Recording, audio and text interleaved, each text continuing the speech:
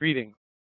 Today we are demonstrating the experience of Saba social learning from the instructor and the student's perspective.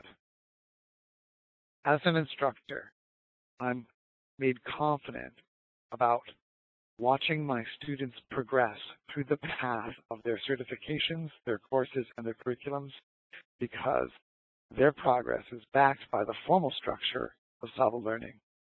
I have additional confidence in having my students achieve their objectives because they have been dynamically added to their social learning experience, their class or group. In this particular case, as an instructor, video playback has been added to a path. And when added to the path, it has been broadcast to the students. When broadcast to the students, it is sent to their inbox. Here you can see inside of my student inbox. And as a student, I've received a notification from my instructor that I can link to the latest information that's part of my social learning experience. Inside my social learning experience, I see that I'm part of the General Manager Certification Community. Inside the General Manager Certification Community, I see that my instructor, Chuck Olaski, has also recently added a safety video presentation to the General Manager community. This safety video presentation is what was broadcast to me, and I can see as part of my social learning experience that I can quickly take action on that. I can click on the safety video presentation and launch it. It turns out that Chuck has added this video from YouTube, so it launches in its native environment of YouTube. I can watch it and proceed back to my community. From within my community, I also have access to other members, so I can see my classmates. I can see my classmates, and I can see their profile. Here I've clicked on my classmate Michael. I know that Michael was a member of my team when we developed our group project, and I can leave an impression on Michael, thinking that he's exceptional and thanking him for his help. And then I can share my impression with my group. In addition to having access to my classmates, I also can ask them questions in case I need an answer to any open items. I can do that by chatting with them. If I don't want to, or if I can't find them online, or they're unavailable via a chat, I also can ask questions to my classmates via discussion forums.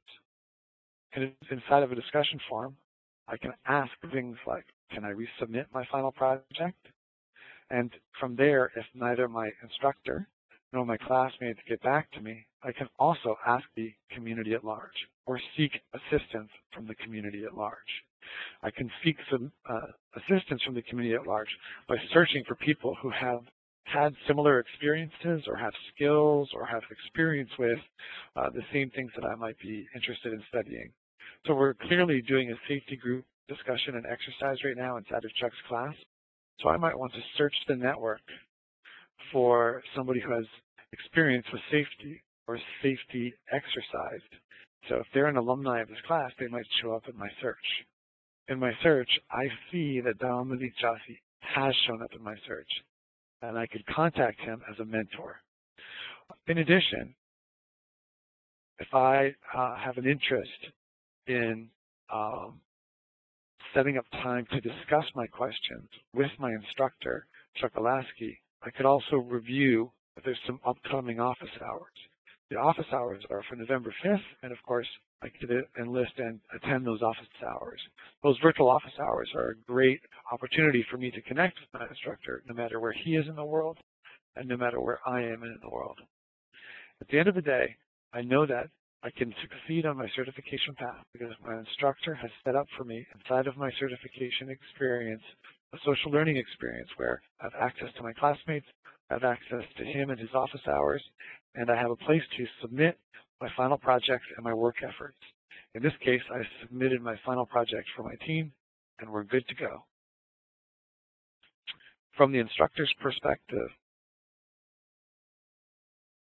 the instructor can not only see what I'm doing, but he can see the path of all of his students' progress through their certification. The instructor can also see which modules they accessed and in what volume, how many times, and so forth.